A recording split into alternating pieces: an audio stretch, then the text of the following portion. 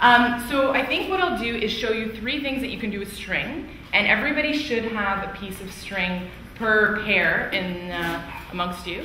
So if you could just pair up with somebody next to you. So this comes from a whole group of activities that I think Sean put together, including string, elastic bands, popsicle sticks, things that you can carry in your pocket and host with visitors. So my visitor today is going to be Kevin. So come on over, Kevin. And within the pair, you can decide one person can be the visitor, one person can be the host.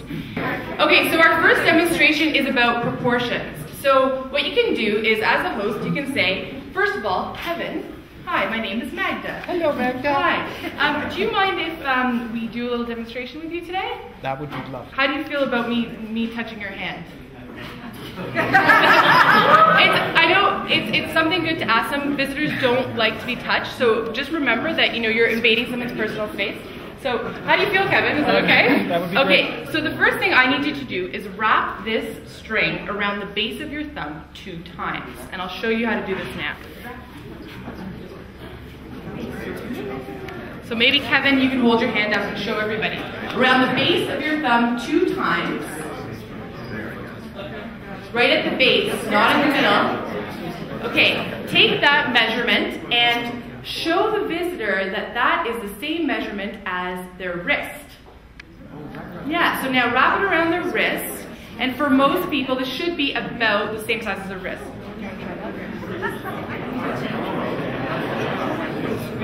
Did you get it right? Okay. Here, it's hard to do with the microphone. Yeah, there you go. There we go. Okay, once you've got that, it's hard for me to do with the mic in my hand, you can then wrap the string again twice around the visitor's wrist and get that measurement. Maybe starting at the end of the string is helpful. Twice, 2 times around the wrist. And then show them that that should be the same measurement as once around their neck.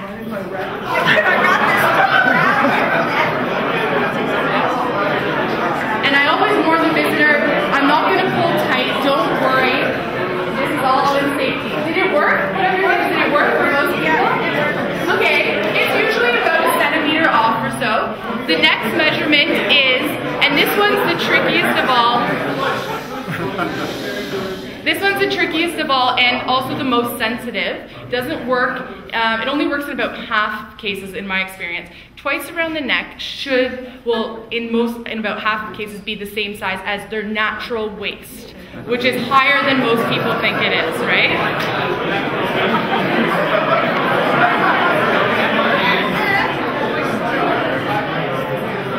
So right about here. Well, Kevin is pretty proportional. It worked for Kevin. If you don't think that that's really going to work, or the person might be sensitive about their waist, maybe you don't go that extra step. You can do thumb, wrist, and neck, and that's enough. Another neat thing that you can tell visitors is that's a good way to measure if they are proportional, their neck to their waist. It's a good way to, buy a pair of pants without having to try them on, is just to fold them in half and try them out around your neck. Okay. So Rochelle just pointed out another good one to do is to get people just to take that piece of string that you're holding and ask the visitor to estimate the size of their waist by making a circle on the ground. So you can do that right now with your visitor. So get them to estimate their waist as a circle on the ground with that piece of string.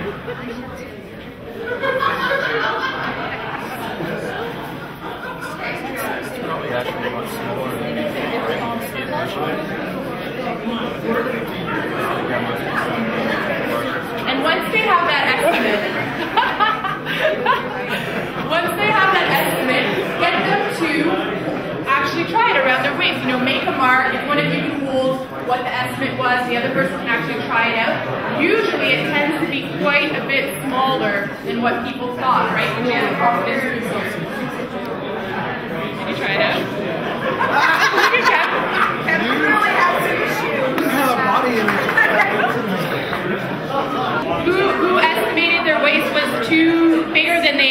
actually was. Hands up. Yeah, like a lot of people, right? Okay, so let's show you something else that you can do now. This one is about sound. So this time, I'm going to ask Kevin, as my visitor, to wrap this string twice around his index finger, pretty tight. So it'll look like this. You want to do that? And you might have to pinch it with your thumb to keep it in place, or the visitor will have to pinch it with their thumb. Then what you're going to do is stick that finger right in their ear.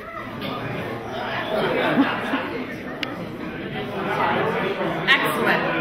Okay, the next step is for you as the host to pull that string and keep it pretty tight.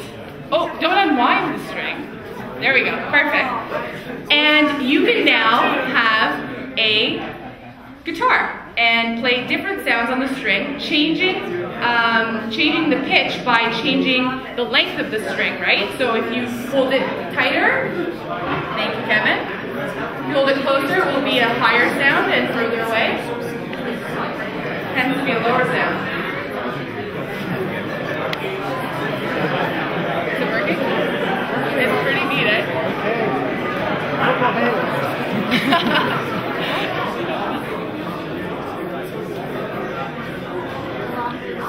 Another one with the same setup, so not changing anything, is you can actually speak to the visitor along this string, just like, you know, we used to make paper cup telephones. So if you bring the string right up to your throat, right where you can feel it vibrate when you speak, and if you kind of look the other way, you can send secret messages. So I always get one visitor to tell me a message that I'm going to pass on to another visitor and see if they can actually hear it. So I'll demonstrate this for you. Maybe, Rochelle, do you want to give me a message to pass on to Kevin?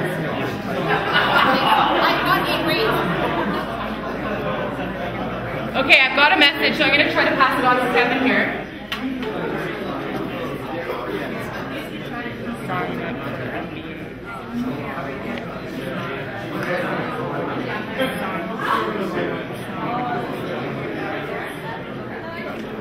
Kevin, did you get what the message was? I did get what the message was. Rochelle says, please sign up to be an MBA. I couldn't think it. So I think you should all just try that right now. It takes a little bit, it's a little bit finicky finding the right spot. What I usually do is get the person to speak a bit and find that part of their throat that vibrates, and that's exactly where you want to pull it up. And you've got to pull the string pretty tight. So why don't you all try that now? You want to try it? It's pretty neat, isn't it? Just one more tip.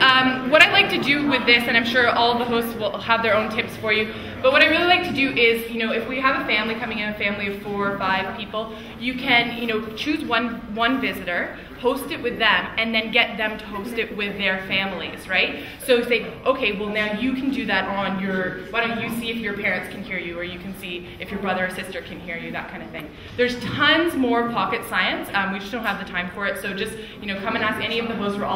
We all have different pocket science, and we'll all be happy to share any of it with you. So hopefully you can use that in the coming weeks. Take a little more than that one piece. Don't be surprised if people will ask you for that piece of string. It has become their science string. Okay, they don't want any old string, they want your string, and that particular string is their magic connection to you. So feel free to give them that string, they'll walk around with it. It actually becomes quite a big memento of the visit at the Science Center. An everyday object that they can find at home, not expensive, and connect them to the world of science and each other. So have a few more pieces of string, and feel free to give it away. That's their gift, and your gift to them.